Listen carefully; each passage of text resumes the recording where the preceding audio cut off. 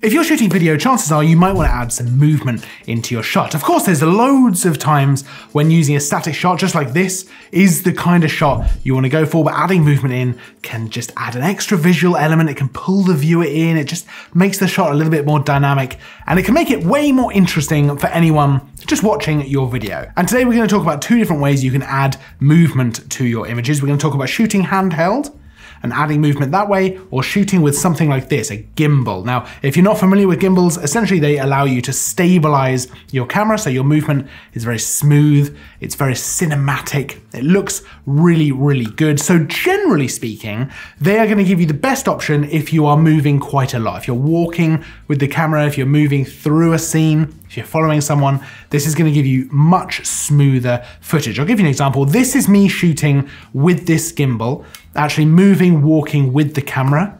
And then this is me shooting exactly the same place, but with the camera just in my hand, so handheld shooting.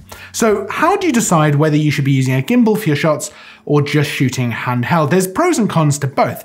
Let's talk about them. So first up, let's talk about handheld video. I actually shoot a lot of handheld video. And the reason for that is it's very convenient, it's very quick, and it's very easy a lot of the time. A lot of the things I'll shoot won't necessarily involve walking. They'll involve me being able to move the camera like this instead of having to actually follow someone or walk through a scene. With image stabilization these days, especially on modern cameras, that is much easier to keep that very steady even when shooting handheld. So you can still get some very smooth shots. Something like this, for example, was shot entirely handheld, and I was able to smooth it out a little bit in post and used a couple of other tricks to get some smoother shots. So for example, shooting at a higher frame rate and slowing it down, which smooths out a few of those bumps, and also shooting wider. So shooting at a wider focal length will often smooth out some of those bumps. You'll see more of the bumps if it's a tighter focal length. Now, shooting that particular scene handheld meant that I was able to move around very quickly, very easily, get into tighter spaces, and kind of really just follow the action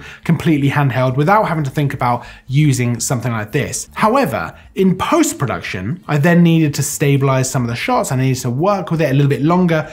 Whereas if I had used something like this, I would have ended up with a faster post-production time because I wouldn't have had to do so much work to stabilize that footage. Gimbals have come down quite a lot, both in terms of price, but also in terms of weight and size. I mean, take this for example. This is the DJI RS3 Mini. This is a lot smaller than a lot of gimbals I've used. I originally started out with a big two-handed gimbal, which was huge, and it meant that in certain situations, so if I went to do a promo shoot for a client, if it was a food shoot and I was in a kitchen and it was quite tight, it just was crazy to have this big contraption, whereas something like this makes it a lot easier. It means that I can get some more dynamic shots while keeping that camera steady. If I take this tripod off, you can see just how small this is. And that kind of gets rid of that argument that handheld shooting is easier if you're in a tighter environment, because this is tiny and I can really hold this very close, but I know I'm getting stable shot. Now, a gimbal is fantastic if you want to get a more cinematic feel to your footage. There's a lot of things you can do with a gimbal to mimic the look of something like a crane. So moving the shot from higher up and coming down, for example, following someone, tracking someone. A gimbal is able to do a lot of that kind of stuff, which you just wouldn't be able to do nearly as well while shooting handheld. Even with improved image stabilization, just walking with the camera is not going to produce those smooth shots. Now, that said, sometimes you might not want a super smooth shot. If you were shooting a disaster movie or something where there's a lot of tension in the scene, actually shooting handheld can help add to that. You know, a little bit of a shaky cam kind of feel, and you'll notice this in a lot of sort of tense disaster movies or movies where someone's being chased or something like that, can add that same feeling and enhance it in the scene. It kind of tricks our brains into thinking, oh, this looks like there's someone there with a camera and they're having to run, so it's shaking because the monster's too scary or something like that. It kind of evokes a feeling of kind of news footage. It looks and feels a bit more real because the camera is actually shaking as you would expect in that situation.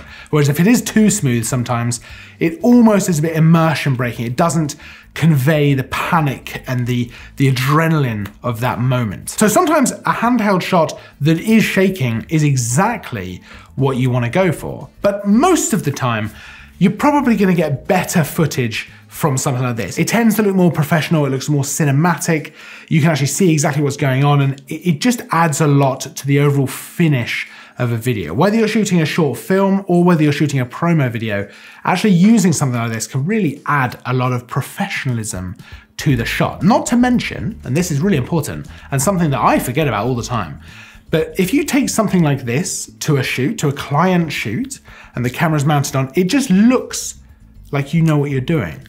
Which shouldn't matter, because either you do or you don't, but it does matter. It matters to the client, gives them some confidence in what you're doing. And I've done that before, where I've turned up with a mirrorless camera, just a mirrorless camera and a lens to do the shoot. I know what I'm doing, I know what I'm gonna get out of it, but they don't know that I know that, and it just looks like I'm a guy with a camera who's just rocked up to do whatever. Whereas with this, it feels like there's a whole setup, there's a whole system. They look at it and they think, yes, this is the one. And I'm excited about it. And that is important, actually. Client perception is a really important thing, and keeping them confident and comfortable when you're doing promo videos. On the other side of that, when I have rocked up and just shot handheld for a promo video for a client, it's because speed is of the essence, or I need to maneuver around people, or I need to get into tight spaces. It's a situation where I need to be adaptable, and handheld shooting really allows for that. But outside of that, I'll generally take a gimbal now. It just allows me to get those better shots and a better end result. It kind of just comes down to knowing the kinds of shots you want to get, knowing the end result you want to achieve, and then executing on that in camera. Right, so I've done it before where I want the smooth shots, but I've done it handheld and I've had to then stabilize in post. Not ideal. But if you know exactly what you want, you can choose whether to use a gimbal or whether to shoot handheld for that end result, and then achieve that before you even get to post, making post-production much easier and much quicker as well. I suppose ultimately, this is a tool for a job.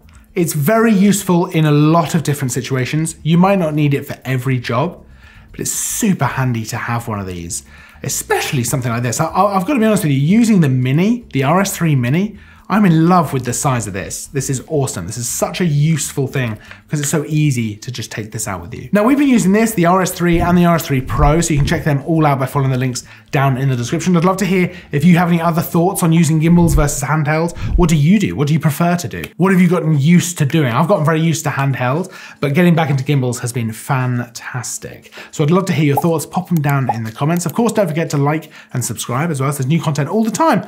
I'll see you in the next video, but until then, as always, thanks for watching.